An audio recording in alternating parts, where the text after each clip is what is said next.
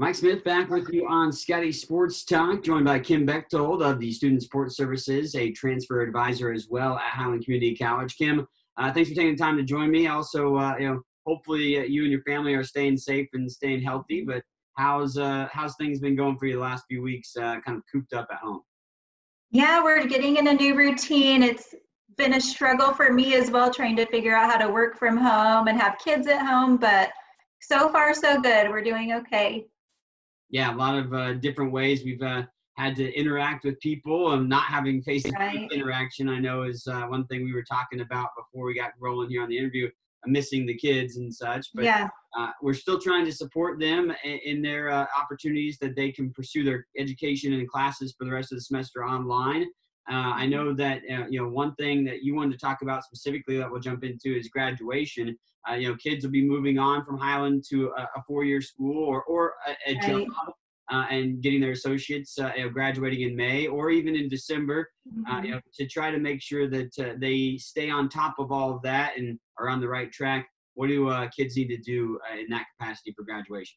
Right. And I know right now everyone's just really focused on trying to finish out the semester strong, but there are several things that we need to think about just down the road for graduation and getting prepared for graduation. One big thing students can be doing right now is making sure they've done the degree form sheet on our website. You can simply search that on our website, make sure you're filling that out. It's called Application for Degree. That just lets our registrar's office know you plan to graduate. Also lets them know where to send that application or where to send that diploma to. So that's one huge thing. Another thing I wanted to touch on too is that our students right now that do plan to return to campus, we're currently enrolling for summer and fall, and it's so important for them to get in there right now, meet with us. We're doing appointments on Zoom, we're doing FaceTime, we're doing those over the phone.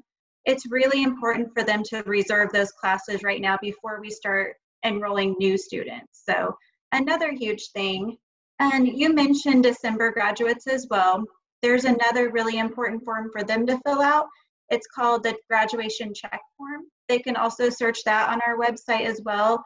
And that lets our registrar's office just double check all of the classes that they've taken and make sure that they're fulfilling those requirements. So that's really important too to get filled out.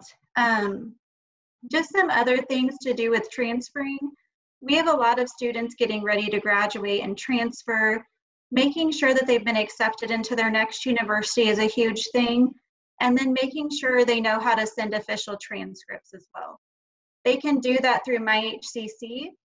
They can log into their account, simply click on the grades tab and then click on request a transcript, and you can send those for free to universities. So another really important thing to do.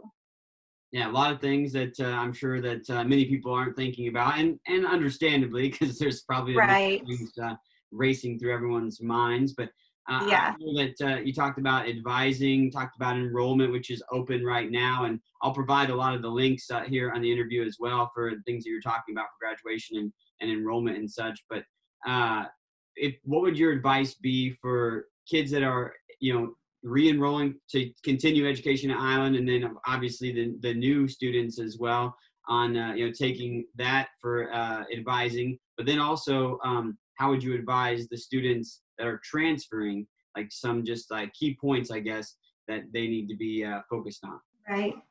The best thing that they can do right now is just to communicate with us. I know we have several students where we still had plans to talk with them and try to figure out what their plans were for next year.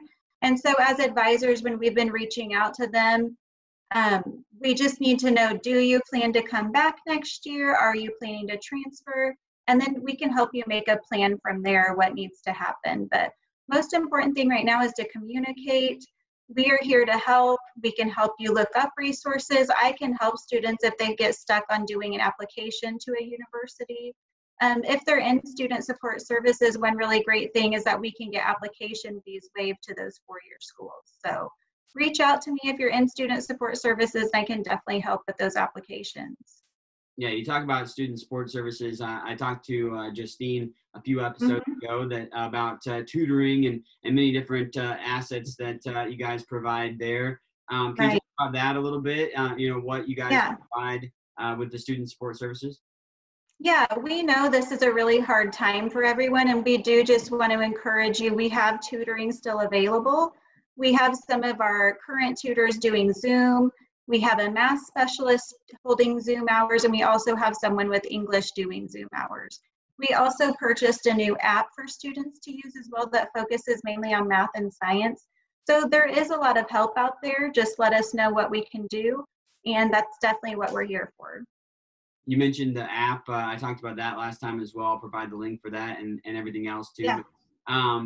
Something fun, hopefully some interaction, having on Friday nights, I believe, starting this Friday, but moving forward after that, a little house party app, I think is what it is called. But talk about that and how students can interact with you and fellow personnel from Highland.